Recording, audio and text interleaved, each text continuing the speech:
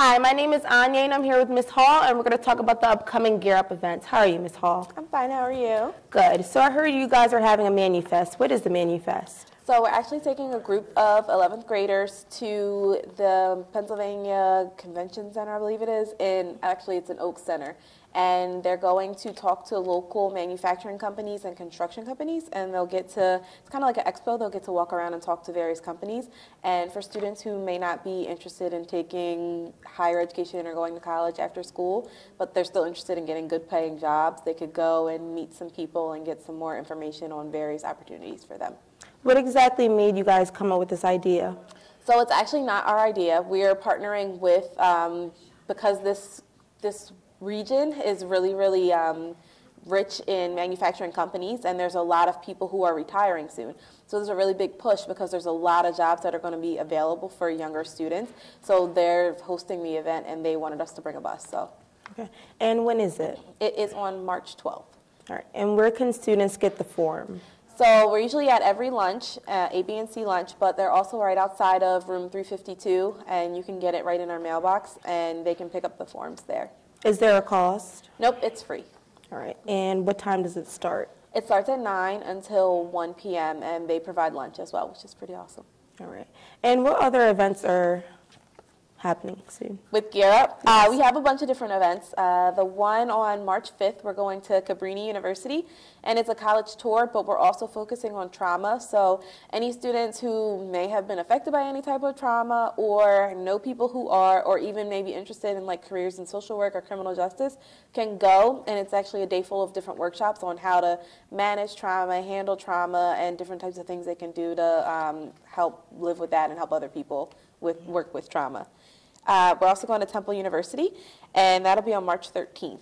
And that's going to be a tour of the campus, but we're also partnering with the Communication Studies Department. So anybody who's in classes such as yours, in the class of 2020 can come, and we'll spend the day with them, and they'll get to actually be in the studio and see how their stuff works and things of that nature, which is pretty cool.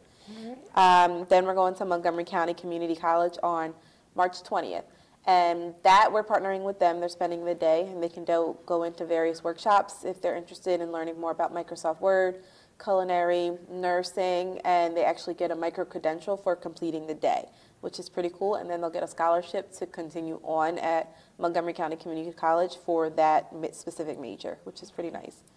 And then the last thing we have coming up is we're taking students to GlaxoSmithKline on April 26th, and that's going to be a job site visit, so they get to see the facilities. Any students who are interested in pharmaceuticals, healthcare, that type of career can go with us for that day and kind of see what it would be like to work for that kind of company. And anyone can come to them? So it's class of 2020 can come. GlaxoSmithKline, we're partnering with Upward Bound, so if you're in Upward Bound, they can also attend, which is pretty cool too. Why do you think going to many colleges is helping the students? Well, I think because for me, I know I had to see a bunch of different schools, and for instance, Temple University is in the city. So if a student's not really used to the city because it looks very different than Norristown, for them to step on campus and see what it's like and get a feel for where they could potentially spend the next 4 years is really important, because they might think they want to be in the city, but then they get there and they're like, this is too much for me. It's too many people. It's too busy.